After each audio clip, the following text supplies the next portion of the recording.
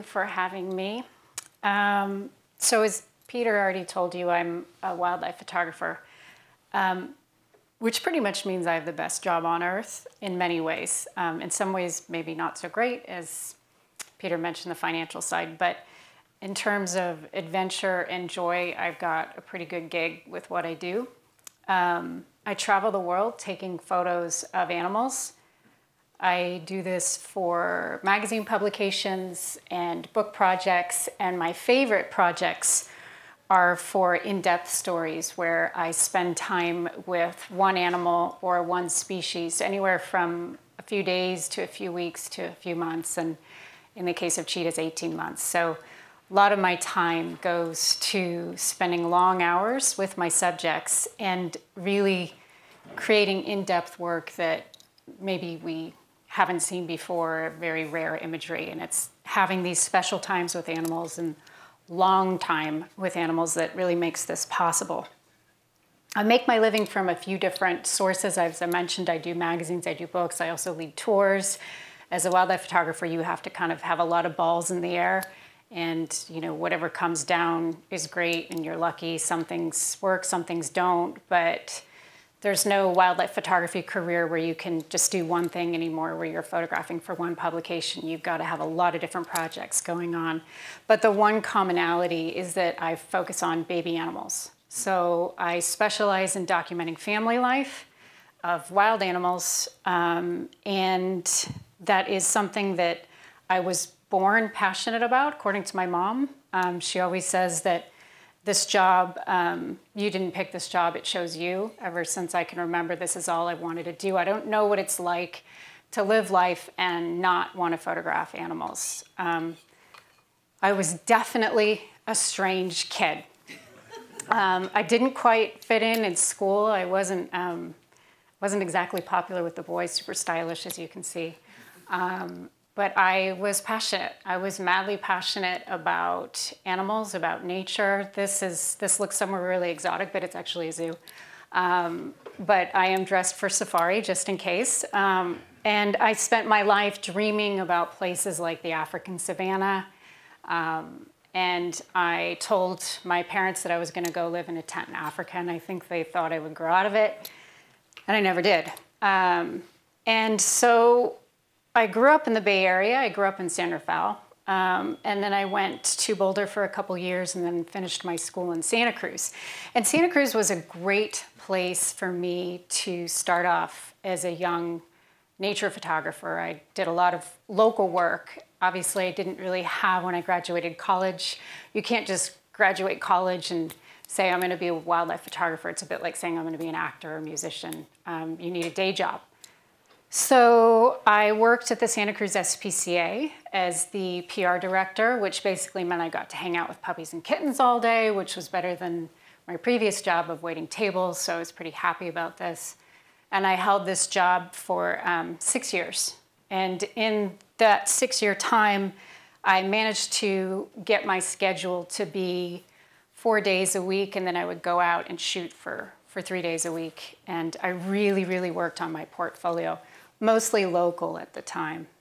As I started to work with local subjects, I started to realize how important that connection was with animals in terms of focusing on one animal in depth, sometimes one individual, but certainly one species, and saw the value in that. And I started producing material, again, mostly focused around baby animals. And I started to hear for the first time that you can't make a career in focusing on baby animals. I mean, first of all, you can't be a wildlife photographer. That's just, pie in the sky dream. But particularly when I threw in the baby animals, people sort of poo-pooed it. Baby animals are not something that people really sort of held in wide respect. It was sort of like, oh, that's for kids, and you'll never make it. And so I heard that from the very beginning. And honestly, I was so driven and so passionate about my subjects that I just didn't care. I just completely disregarded it. I almost didn't even hear it. And that drive that you have to have that to make it in this industry. You have to be completely 100% driven. You need that tunnel vision. You need that ability to not pay attention to rejection and not pay attention to what people are saying, and that extreme dedication. Photographing wildlife is not always easy. It takes a lot of patience, which I'll talk about more in depth later, but it also takes a lot of skill, and there's a lot of things that you wouldn't necessarily realize in it. There's different ways of approaching different subjects. Some of the animals you have to hide from, so I started using blinds a lot, also called hides. Dressing from camo from head to toe for certain subjects. And being in a blind is really interesting. You sit in there all day. Sometimes you're in a like crunched up little position and you're waiting for something to happen, and sometimes it's hot and sweaty in there, or it's muddy, and it's generally not a fun experience. So everybody has all these ideas of wildlife photography being super sexy. You get to go to all these places and gallivant around the world, and you're with wild animals all the time. And the truth of the matter is you're doing stuff like this, sitting in a blind, hours and hours of boredom. I wouldn't be honest if I didn't admit that I get bored, and waiting for something that may or may not happen after you spend a 13-hour day. And then if you actually think about like what happens in those 13 hours, you can't always, sometimes you can read a book, but sometimes, in this case, it's too dark inside to read a book. So you sit in there and just try to get into this Zen space. And working with baby animals, there are particular, if you're at like a den site, for example, you can't cause a lot of disturbance. So often you just sort of go in really very quietly and slowly in the morning, and then you pull out when the sun goes down. And you don't go in and out. There's no like going in and out to pee privilege. So you do things like carry around a big, huge red water bottle that is your pee bottle, that is a nice color that you could never mistake as your water. And this is your life. This is what you're doing. You make that mistake once. You accidentally drink out of it once. You never do it again. You cover things with stickers. Do not drink. Various things that you just don't think about as life as a wildlife photographer. And some of these places that you go are sort of like these legendary. When I first went up to Alaska and had the ability to travel, you read about working with these dangerous animals on foot, and grizzly bears can kill you and they charge, and then you start sort of realizing that animals like this can be dangerous, but a lot of that is sort of this almost urban legend, mythical folklore. Working with grizzly bears has actually been some of the most peaceful experiences I've had working with any subject. And I learned this really early on. And grizzly bears were my first sort of large carnivore, working around, getting to know how to work with them. And I was with a bear guide who taught me a lot. He was a bear hunter. And we carried bear spray at the time. And what I realized is that knowing animal behavior is 90% of this job. And this was good for me because it was always 90% of my interest. The photography kind of came second. It was the animals that came first. But knowing that actually part of the skill, or the majority of the skill, is knowing what these animals might do in terms of keeping you safe, but also in terms of what they might do in getting the right photo the next time, anticipating what they're going to do next. So, historically you'd think, okay, working with mom and cubs, with grizzly bears is something that is quite dangerous. But really, if you know their behavior, you keep your distance, you're respectfully, and you know signs to watch for. I use a lot of long lenses. It can be an incredibly peaceful experience where you're not in danger and they're not stressed. And that's one of the most important things when I work, particularly since I work with baby animals, is not stressing my subjects out. Because obviously this is a really tender, sensitive situation when you're working with animals and they're young. And some of these young animals that grow up around people, this is a subadult grizzly bear that grew up around people. And we have various strategies when working with grizzly bears if they get too curious. So you have bear spray around your belt, but you don't want to use the bear spray unless you absolutely have to. So the bears will come up and get curious about you. And they'll kind of like try to sniff your backpack or whatever they want to do. And you obviously will slowly back away and try, if you're with other people, you try to sort of stay together as a group. And then, you know, sometimes the bears that have grown up around people, they're not really easily phased. So you might do something like shake a rain jacket at them, which makes a loud noise, and then they usually run away. Or in this bear's case, he had heard a lot of rain jackets. He was not phased by rain jackets at all. So he just kept coming and coming and coming. And then finally, I just took my baseball cap off my head and bonked him on the nose with it. And that was the end of that. So, you know, a baseball hat is what it takes for this, you know, large and dangerous carnivore to go running away. So some of the job has really been dispelling a lot of those myths. And I'm not saying that these aren't dangerous animals, but there are very peaceful ways of working with them and coexisting. One of the other exotic places I got to go was the Arctic. This is my first experience with really extreme conditions. I went up to document a climate change study, and part of that was actually the scientists were darting mothers and cubs as they came out of their den.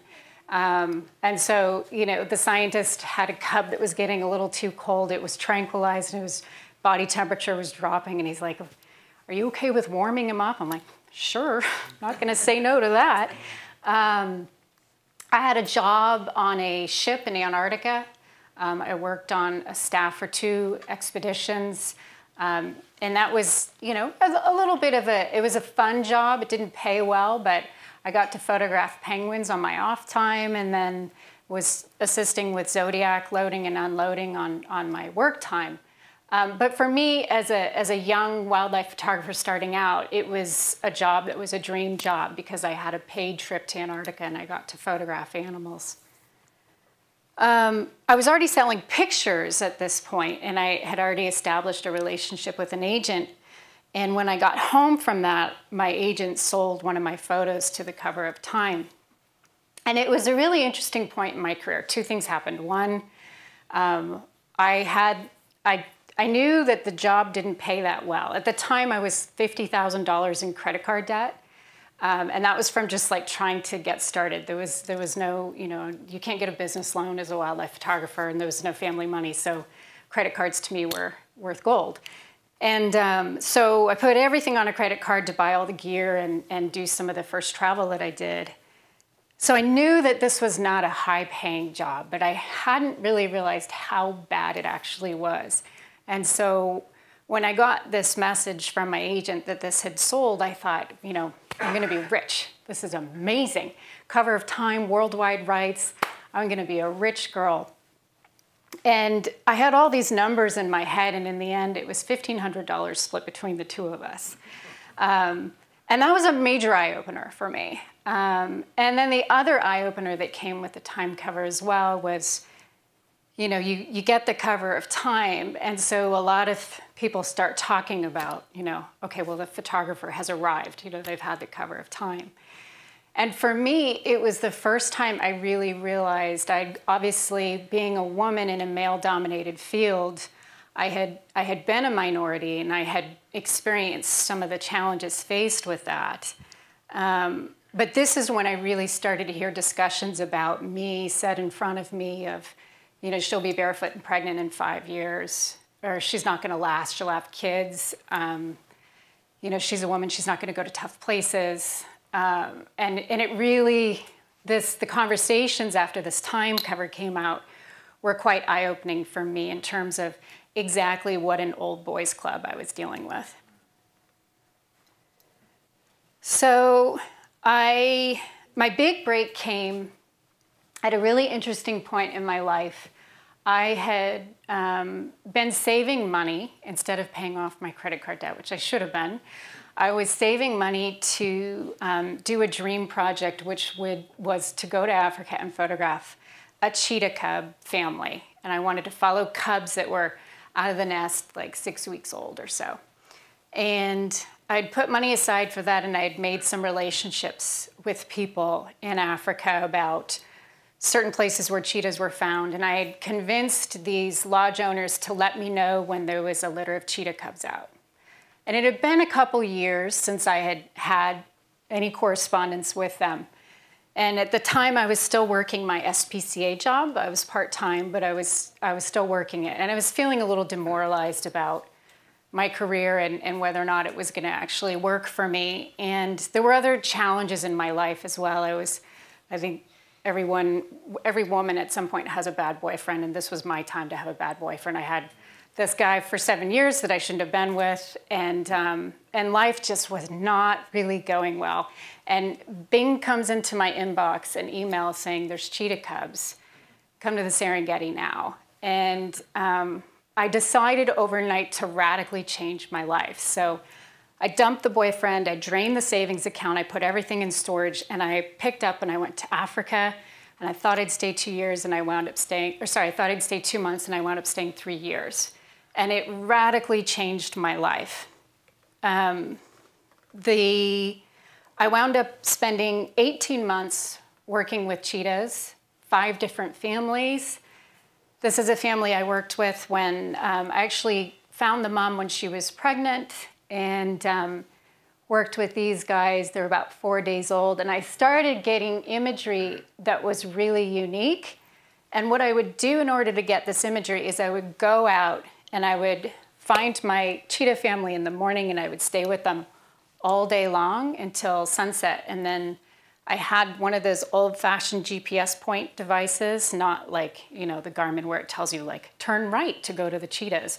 There wasn't anything like that, but I would plot in points at the end of the day. And so the next day I would go back and try to find them. And I did this over and over again every day. And I got to know quite a few different females very well. And as a result, their cubs grew up around me. And started, you know, doing things like playing on my car, on the tire, and then I had a cheetah jump on the hood of my car. This is a cub that sort of grew up around me, and then he eventually progressed to the point where he would stick his head in my window that was open. And cheetahs are very docile. They're not like lions or leopards where they're gonna full-on attack you, so you don't have to be terrified when this happens. But you know, stuck his head in the window and pawed my shoulder to try to get me to engage and play. And, you know, I, of course, as a wildlife photographer, we don't touch. It's not something that we do. It's a real ethical no-no. So I didn't play back as much as I wanted to. I didn't play back. Or I would just be sitting there in my car, and he'd be on the roof, and his tail would drop down and, like, graze my neck. And it was quite a heavenly experience. And then followed the moms when they went out hunting. This is a shot that was incredibly difficult for me to get. I think I tried for about 12 days or so, and she finally had a hunt that was in the open and in a right situation for photography. And just being able to capture these animals at such high speeds is something that's challenging, but also really exhilarating, watching a cheetah move. And you can see here in her movement, her tail is like a rudder, and she's using it to turn as this gazelle zigzags and tries to escape from her. So just really incredibly special times with my cheetah families. And then I found myself at the end of those 18 months, I found myself thinking, well, I'm in the Masai Mara, which is one of the wildlife meccas. And so I thought, well, turn my attention to the 1.8 million wildebeest that were pouring in, and they do the Great Migration, worked with leopard, and then spent a few months working with a lion pride. This is one of my top-selling images. This is a male meeting his cub for the first time.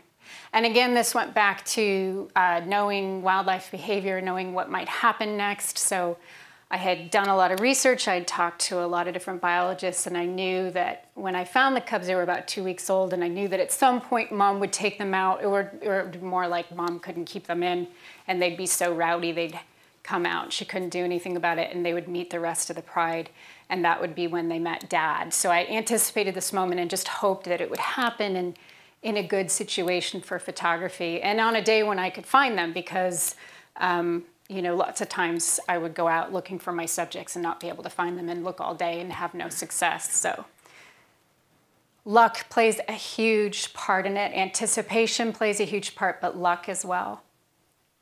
And then that patience game of, a lot of the big cats that I work with aren't very shy because they're used to people on safari following them around. But when you start working with some of the nondescript animals like these jackals, you start following them and they're like, whoa, you're supposed to ignore me, what's going on? And they don't like it one bit. So for this family, it took 17 days to habituate them. And what that means is basically to get them so that they're not shy anymore. And so 17 days until I got my first photo. And that's just moving my Jeep a little bit closer to them every day. A lot of people ask what my life was like living in the Mara, and this is the car that I drove, is a little Suzuki. When I first got there, I had a Land Cruiser, and the Land Cruiser is a lot.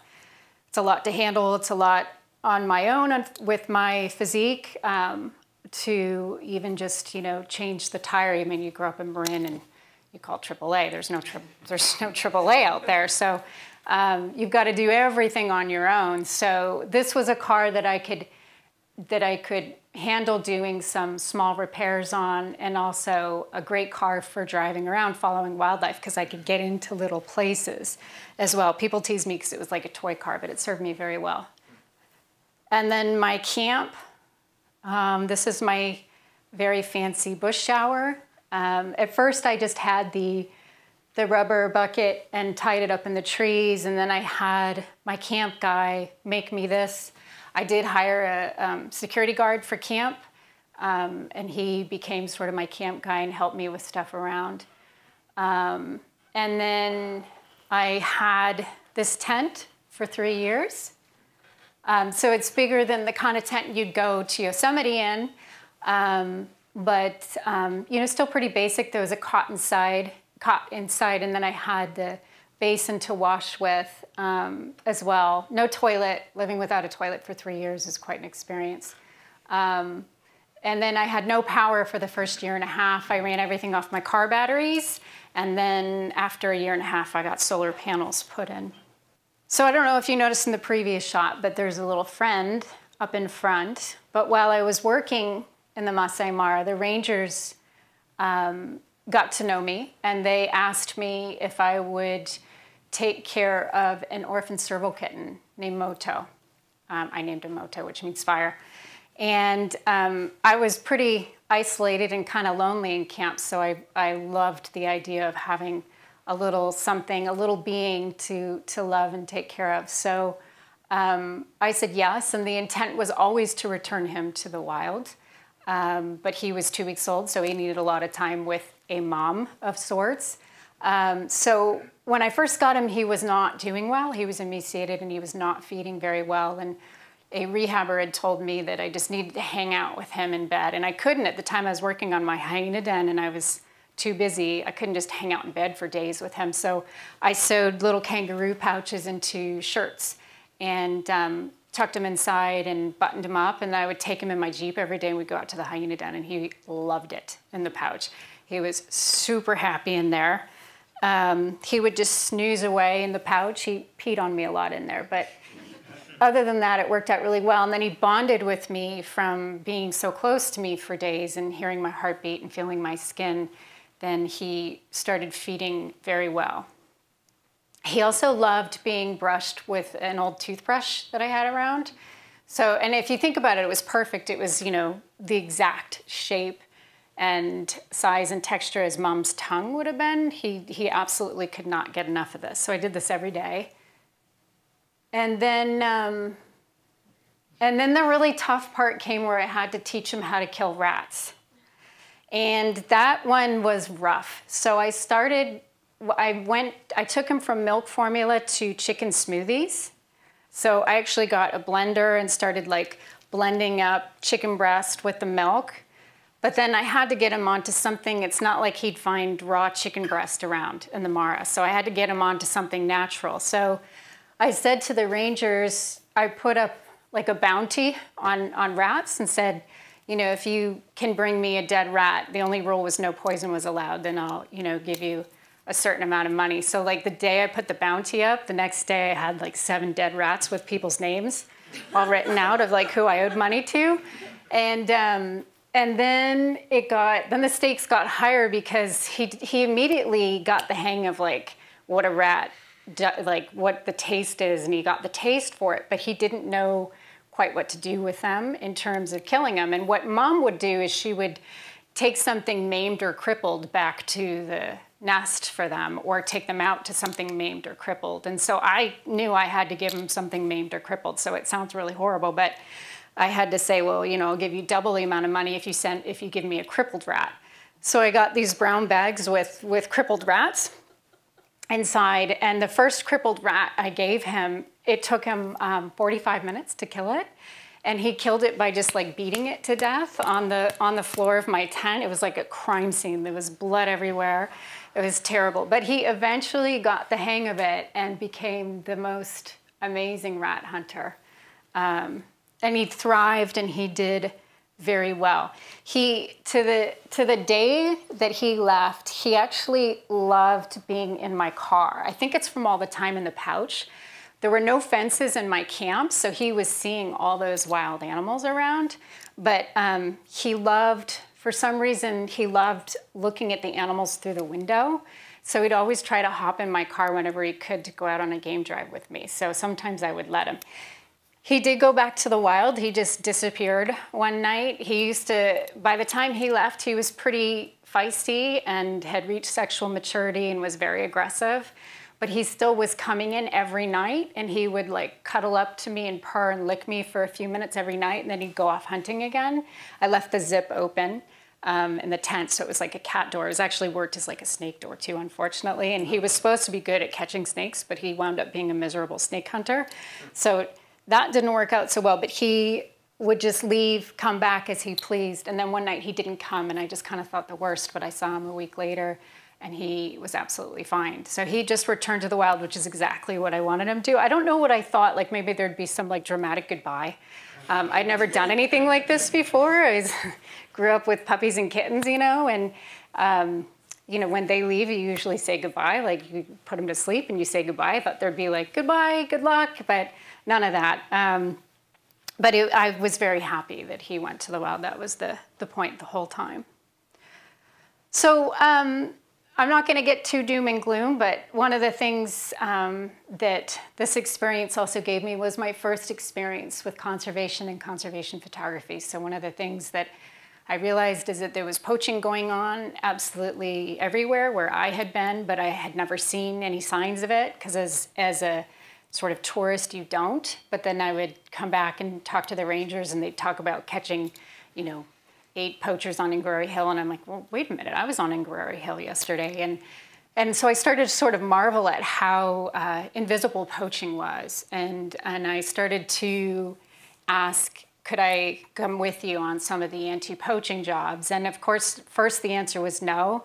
Again, that went back to being a woman, that it wasn't safe to be a woman. And you know, the nice thing about Africans and their sexism is that they're pretty point blank. They don't try to hide it. They're like, no, it's because you're a woman and there's no place for you. Whereas in our culture, we try to hide it a little bit more, but they don't. They just come right out with it, and they're like, no. But after 2 years, I convinced them to allow me to come, and they did. So I spent 3 weeks shadowing these guys, and we go out on these. Some of them were just patrolling for snares. And then others were a little more exciting than that, and they were actual ambushes. So we would go and we would find the meat hanging in a camp where the guys were sort of packing it in and out, coming back and forth. They had to walk 2 days with the meat. So we'd see where meat was hanging and drying in the trees, and you'd know they were going to come back. So we'd lay in the grass and wait all night. And there were some times when I'd go out with them and nothing exciting would happen. We'd just lay there all night, and like a hyena would chew on your shoe or something, and that was like the only excitement. Guys never came. And then there were other nights where stuff would happen. So with these raids, the most of what these guys were doing is commercial meat poaching, and it was going at a really rapid rate. So they estimated that year 180,000 wildebeest have been poached in the Serengeti Mara ecosystem, and that year the total population was 1.8 million. So in terms of the sustainability of the trade and how the volume that we were dealing with, it was pretty out of control. a lot of it was going on at night. And so the night ambushes that would happen, it was really difficult. The guys didn't have night vision equipment. They had a lot of them. There were some AK-47s in the mix, but a lot of them just had old rifles that they hadn't shot in like 10 years.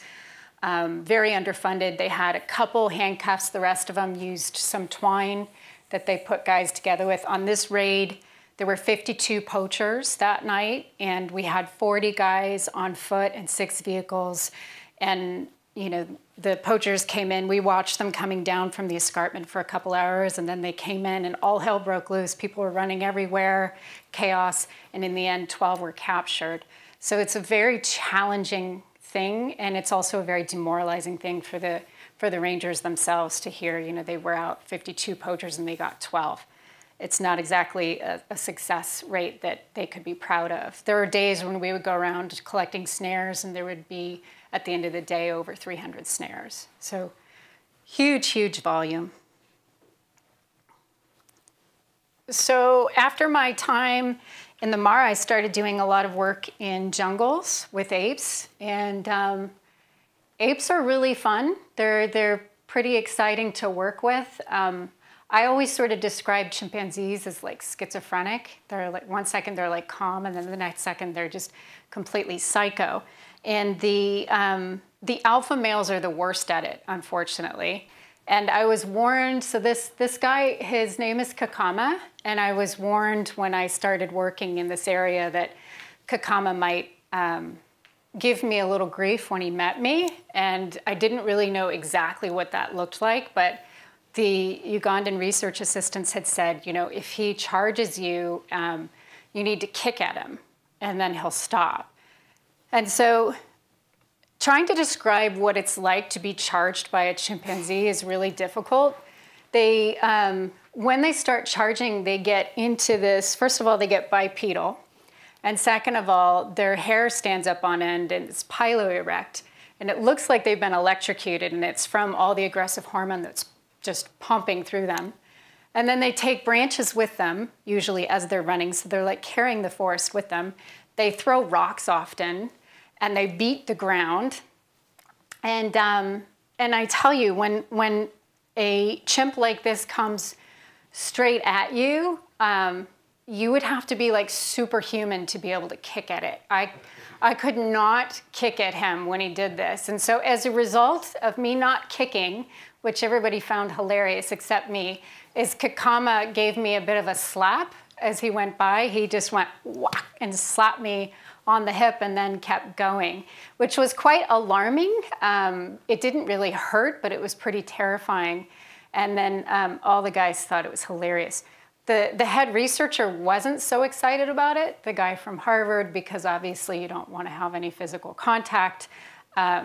Aggression tends to build in chimpanzee society, so it wasn't the greatest thing that happened, but it was terrifying to say the least.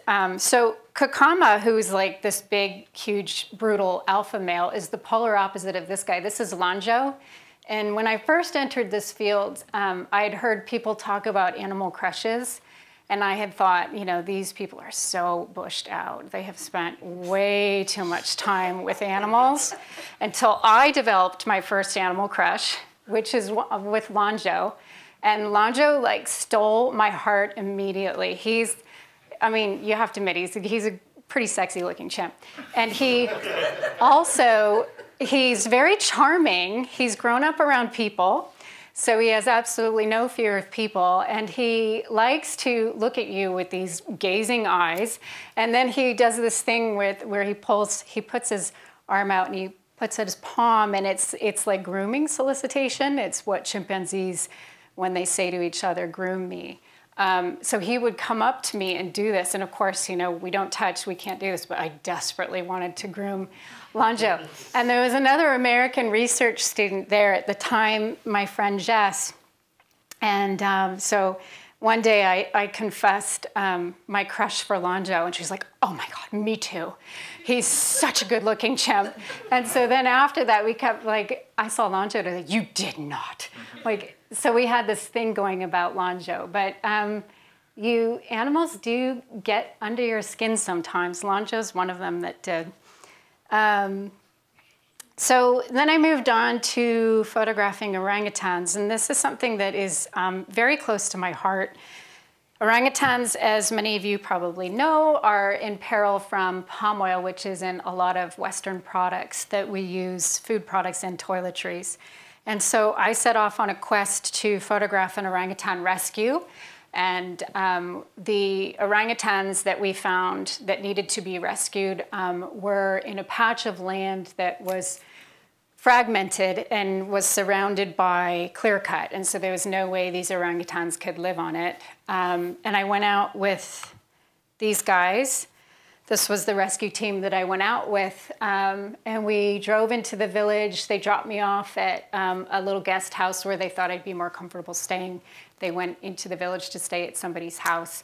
And at 10 o'clock at night, one of them came back looking absolutely terrified, saying they were fleeing because they had gotten death threats and that I had to hide there because it wasn't safe for me to leave with them, and that they didn't think anyone knew I was associated with them, but I shouldn't leave my room. And they would send an unmarked car for me the next morning. So it was quite an eye-opening experience in terms of what these guys are dealing with. And, you know, I'm sitting there having to like text my fiance saying, you know, the number for the State Department and my passport copies are on the desk and blah, blah, blah. I didn't know what was gonna happen. Nothing happened, everything was fine. They sent an unmarked car. I got out of the village without any problems. But the palm oil industry is something that is absolutely, it's like big tobacco or big oil in this country. It's quite corrupt and it's quite scary for the locals that have to deal with it. So we moved to another village, stayed in an Islamic community, and for me, I was with those 12 guys, and what was great is the Islamic faith is obviously very modest. So because I was a woman, they gave me the bedroom, which is great, except there's no bed. But it was super comfortable nonetheless. And I stayed in this house. The bathing was not ideal. The bathroom for showering and whatnot wasn't great. But this is often the conditions that we're in as wildlife photographers. We're either, you know, in the bush, or we're often in villages that are incredibly impoverished, and we don't complain, and we're just really grateful about everything that we're given. Particularly these guys, because these guys are risking their lives. A lot of them are informants, and they're actually snitching out people in their community about these orangutans being sold. So one of the things that happens with orangutans that are on palm oil plantations is that the babies are sold on the black market as pets, and there's a lot of money involved in this. So the informants are usually snitching them out when they know a baby's in somebody's house that's going to be sold. So we did rescue an orangutan on this, this parceled piece of forest, and took her to a national park where she could live safely and have enough food. The big thing about being on a palm oil plantation is that they can't survive. Orangutans can't live off palm. And so they slowly starve to death if they're not shot by the palm oil plantation workers. So she was released. So that was a happy story. And then I have worked a lot with some much lighter-hearted, goofy animals. Sloths are one of my favorites. I've spent close to 8 years working on sloths, and recently did a sloth book. And one of the things that the sloth researcher and I really wanted to document is these swimming sloths that live on an island off of Panama, about 3 hours offshore. And it was quite an adventure going to photograph them. And I had never done any underwater photography before, so I was pretty intimidated by this whole thing. I'd never used an underwater housing. And so photographers, like any other field, when you don't know how to do something, you practice. So this is the pool in my backyard. And this teddy bear has been various animals for me. He's posed as pangolins in trees. He's posed as koala joeys getting a surgery in a hospital, just trying to figure out techniques of how I would shoot something. So I stuck some floaties on this teddy bear in order to figure out how I was going to shoot the cover of our book. And then there is India. And India was a project that, for me, took 2.5 years of negotiating with Indian national parks and the government, and that was to try to photograph a wild tiger den. And I had one huge disadvantage, and that was being a woman.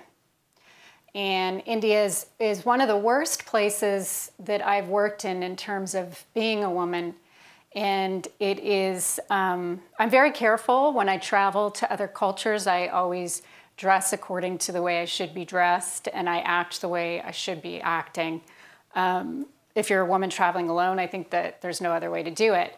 But it was quite difficult for me because I just was not getting any headway. And then one of my closest Indian friends said to me, you just need to hire a male project manager and stop trying to go to the meetings yourself and just have him do everything for you. And that solved absolutely everything. It's one of the few places where I've actually gone into government meetings and I've been told that I can't go into the meeting because I'm a woman. And it was a government official that told me that. So it's a challenging environment for that respect. I absolutely love the Indian culture. I love the Indian people. And I loved working with my Indian tiger den. So this was in a place called Bandhavgarh National Park. And this was a very special project for me, not just in terms of how rare it is to get permission to work with a wild tiger den, but the fact that this female was super relaxed, and eventually her cubs also accepted me as well. This is the natal den where she gave birth. So you can see in the next image, that's her going back up into it. She stayed in her natal den for about the first month and then moved her cubs to an even better place for photography. And this shot was really interesting because she had moved to a place that was quite high, actually. It was like a cave, and she liked to lay out on the front of the cave area. And in order to get the shot, I was working on elephant. When you work with tigers, you're on elephant back usually in India, and there's a long history of good relationship between elephant and tigers in the national parks and the tiger reserves. And so I'm on this elephant back, and so I had to stand up in order to get the shot, and my elephant, Mahout Bura, is holding on to my legs, and he's like, please don't fall, please don't fall, please don't fall. And I stood there and was able to get these photos that kind of gave you that feeling of being in the den, and that was just because Mom liked to cool off up front. So again, luck playing a huge part of it as well. And then I did a lot of work on the cubs as they grew up. So one of the things that I'd just like to end on, I know I've talked a couple times about being a woman in this field, but it's being a minority in the field has been something that's incredibly challenging, and it's slowly changing. There are more and more young women getting into nature photography than there used to be. When I entered, it was very much an old boys club. It still very much is. There's still a lot of sexism in the field. There's a lot of sexual harassment as well. But things are changing. And I decided 2 years ago to start my own nonprofit. So I started something called Girls Who Click, and it's dedicated to trying to encourage young women to enter the field of nature photography, either as a profession or as a hobby or as a part of another job, but just trying to get girls into this and get them outside with a camera. And that's been incredibly rewarding working with the girls.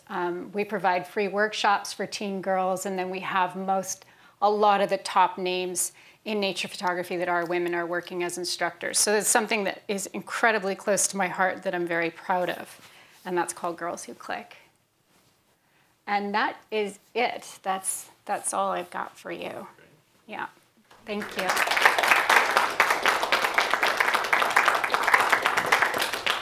Any questions? Hey, I'm from India, and it's incredibly disappointing to hear that experience. Apologies on behalf of my countrymen and women. If it makes you feel any better, I have tried getting permission to use a rover to take photographs, and I've never gotten permission so far. Yeah. Even being a man. Yeah. In this, the question I had was, from a conservation perspective, increasingly many more people are visiting national parks, and they're taking pictures of wild animals. Yeah. So there's a lot more information in social media, Yeah. a lot more images and pictures.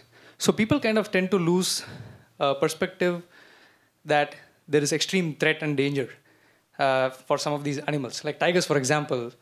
Today, you go to Ranthambore or Bandhavgarh and you spend 2 or 3 safaris, or you go 2 or 3 safaris into the forest, it's a guarantee that you will definitely see a tiger. And many of them carry good equipment and they shoot pictures. But the truth is, there are only about 2,700 tigers in the country, and it's the largest tiger population in the world. Yeah. There's so much images out there. People kind of don't have that perception that this resource, this natural history, is pretty much under severe threat. Yeah. And they need to do something about it. Yeah. What is your perspective on that?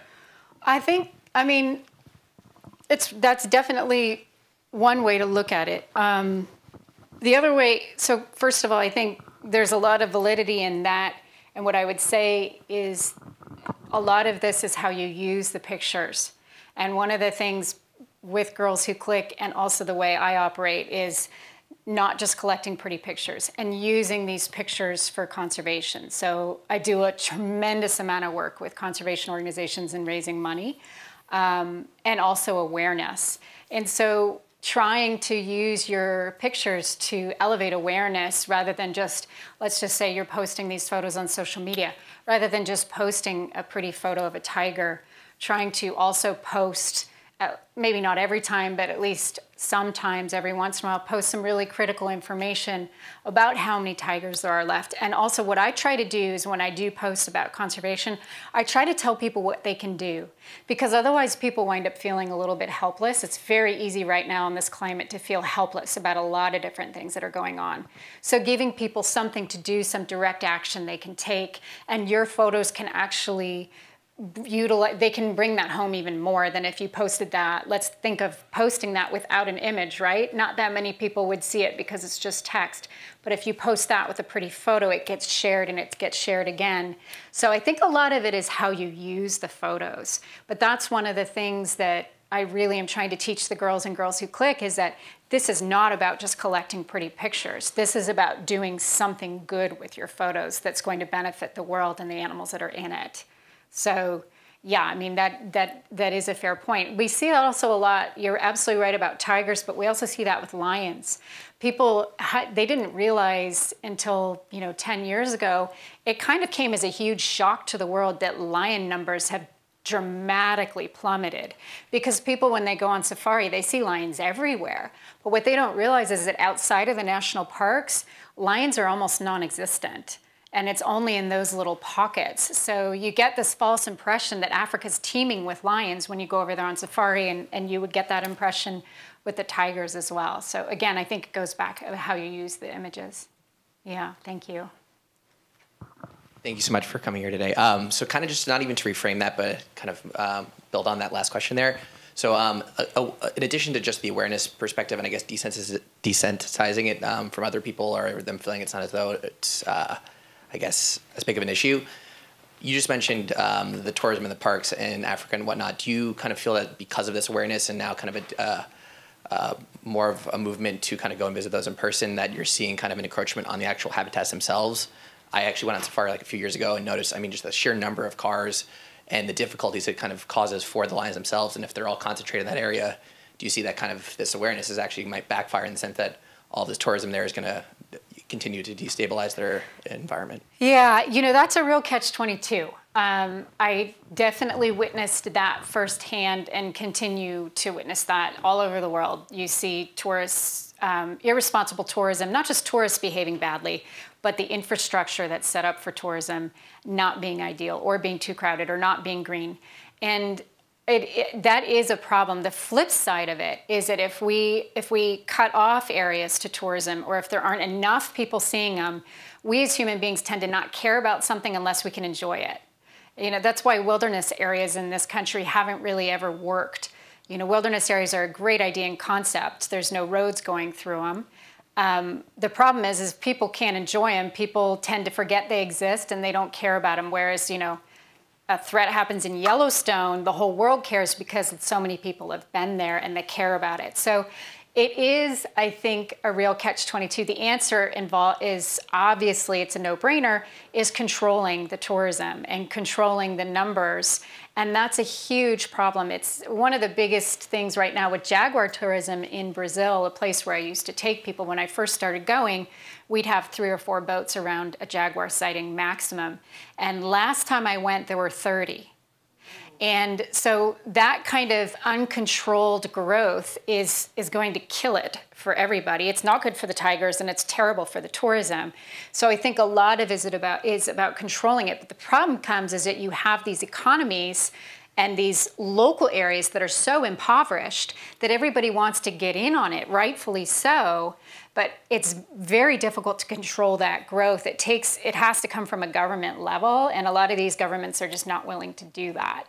So Botswana is kind of an interesting example of controlled tourism. However, that's only available for the elite and for the wealthy. So there's kind of catch-22s in all of it, but I think that's a really fair point. But we have to control it, yeah. Whether it's photography or art or writing, some sort of creative endeavor, developing your creative talent, there is that developing your personal style. And I was wondering if you could talk a little bit about maybe how other photographers have either influenced you or changed your own style, or you perhaps saw what they were doing and tried to kind of build on that, or maybe, however that might be, that helped you kind of develop your own creative style. Yeah. So when I was little, I grew up watching nature documentaries and also reading magazines, but I really loved nature documentaries. And when I was in college, I did a semester abroad program, and I had the ability to work with a film crew from the BBC for about 2 weeks as a sort of apprentice of sorts. And they allowed me to go back and work with them on 2 occasions. And I learned a tremendous amount from them, particularly about wildlife behavior and about respecting animals and about working with individuals and developing relationships of trust between yourself and the animal, but also habituating animals that are shy. And I took from that a huge amount of my work is based on the way a cameraman operates versus a stills photographer. In fact, a lot of people have told me, God, you work a lot more like a film crew would than a stills photographer, just in terms of the sheer amount of time that I take with my subjects, and also how in-depth and how much care I take in not offending my animal subjects or not threatening their trust. So cameramen have been hugely influential. I wish all stills photographers had spent some time with cameramen, because cameramen, for the most part, they're in the trenches more than still photographers in terms of how much time they have to spend waiting for a shot and how much they have to get into the animal's head. But that's also something that I'm most interested in. So most of my early people that I admired, with the exception, there's a female nature photographer that I admired growing up named Tui DeRoy, who is a huge mentor of mine to this day and is someone that I'm privileged to call a friend. And she entered the industry when there were like almost no women. And she stepped foot very bravely into a world where women were really not welcome at all. And I really admire her for it. So I grew up admiring her stuff as well.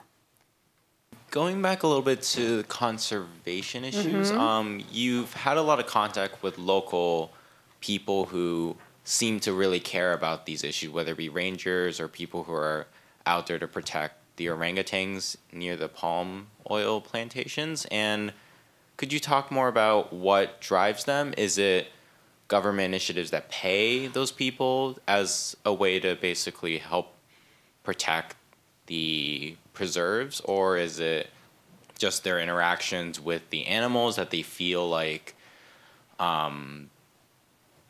compelled to protect them? Just to get a sense of like what what works and what doesn't at like the local level? I think it depends. I mean, it depends on the conservation initiative. I can think of ones that I've worked on where it has not been driven by money at all, and the guys are just totally in love with the wildlife and care passionately about what they're doing. And then I can think of others where it's like they're just going through it blind and they just want the money. And they're maybe doing a good job, but the passion's not there. So it's all across the board. I think that any program, not any, but many programs that do bring in together money and conservation, they work because local communities need the money in many of these countries. And the biggest problems, like the poachers that I showed you photos of, those are Wakuria people in the Serengeti National Park. And one of the reasons why they're poaching in the Serengeti National Park is because they used to live in the Serengeti National Park. They were hunters and gatherers, and they got kicked out by the government when it was made a national park, and they're not employed by the national park. The national park employs people from the cities instead of employing local Wakuria people. So they have absolutely no economic benefit from the park at all. So they go into the park to get what's, sort of rightfully theirs, and there's no qualms about that because they're not getting any benefit. So why not? So the conservation programs that employ people and give them a livelihood, I think for the most part really do work. I know there's some situations where money doesn't work in conservation, but I think they're few and far between.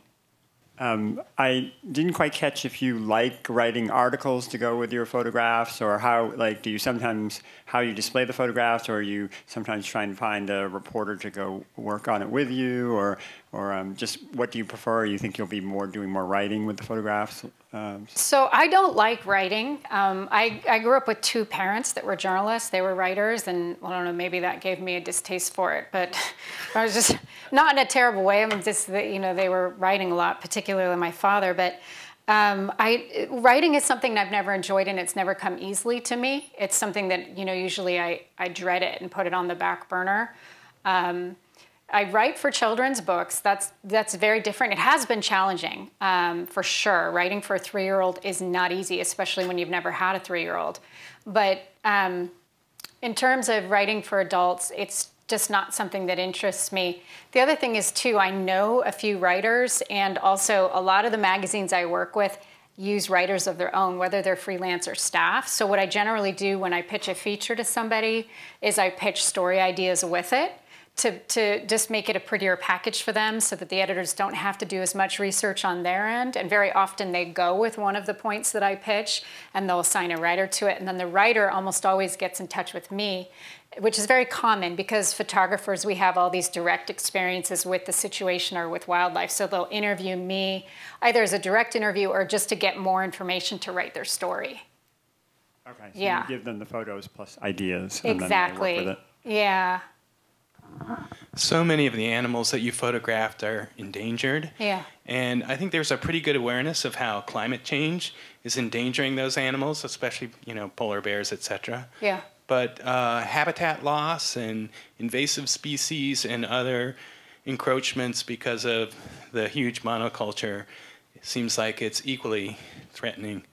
And I wonder if that's an angle that you're trying to approach. Definitely. I mean, habitat loss for so many of the animals that I showed, orangutans are like the extreme example for it, but habitat loss is something that is affecting, I think, every endangered species that you saw photos of. It's something that's very challenging to capture in an image. We do see images of it, but it's difficult to visually capture that. The biggest thing in Africa is, areas that have been just grazed, and they're deserts essentially because of so many years of improper grazing. And then prey loss is as bad as habitat loss, if not worse, particularly obviously for the predators. But the prey loss is huge when you are working in impoverished countries. Basically, outside the national park, you don't see many things alive. So again, I think there's so many, a lot of people, when the death penalty was recently announced by Kenya for poachers. People were going to get the death penalty for poaching, and I had so many friends on Facebook celebrating this. And to me, it is a terribly tragic, sad situation, because most of these poachers that are doing the poaching, they're low on the scale. You've got the person above them and then a middleman and then usually someone in the government that's getting all the money. Those aren't the people that are going to get executed. It's the guy at the bottom. And so it's not necessarily like the photos you saw today aren't like guy going to get meat and give it to his children. It's much more commercial than that. It's like a drug trade. It's big. But he's a very, very poor man who does not have many opportunities, if any, besides poaching for making money. So it's very easy for all of us to see it as black and white in this country. What should Google be doing beyond what they are doing in the realm of conservation? That's a really good question. Maybe you should tell me that. It's secret. Yeah.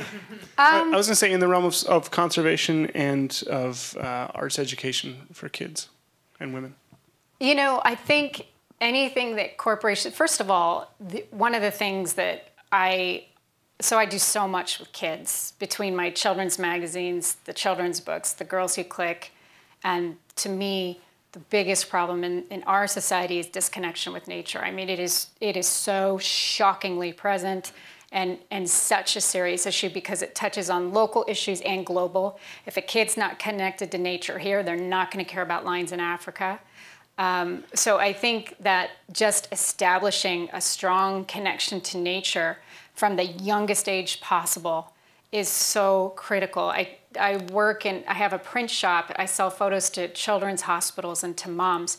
I purposely have an economical line of prints so that moms on low budgets can afford to buy my work, because I believe it's important for those photos to be on the nursery wall, for kids to see them on the wall, because honestly, I'm not sure those kids are going to be taken anywhere where they're going to see birds and squirrels, let alone larger animals than that. So I think that anything that corporations can do to get kids outside and to get them connected to nature is really, really important in the most basic level. Because I think with our conservation, yes, and fundraising is really important, and working with adults is really important, but so much of it is we're preaching to the choir because we're reaching people who already care. The biggest thing, it boggles my mind because so many huge conservation organizations do nothing with children anywhere in the world, and that we're just totally missing the boat.